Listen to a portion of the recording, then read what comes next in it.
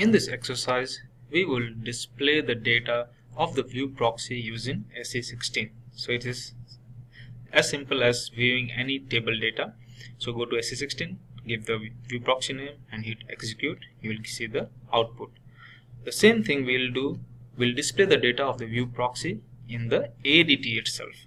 So if I go to ADT, what I need to do, I need to right click on my view proxy name. Okay, you right click on that with open with, then data preview. If you hit data preview, you will get this results. So if you notice that there are 100 rows only. Why? Because by default in ADT you can show maximum of 100 rows. We can always change it, or you can always increase it. Okay, you can do this. So in the lower example, I have shown you that I made it 9999, and SAP gives us a warning saying that this will impact the performance. So you should not do it, but if you want to, you can do it.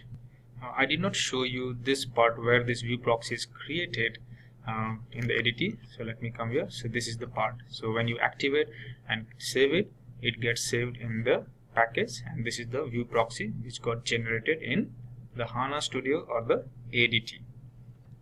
In the next video, I'll show you in SE16 how to see the data, and also how we can see the data in ADT.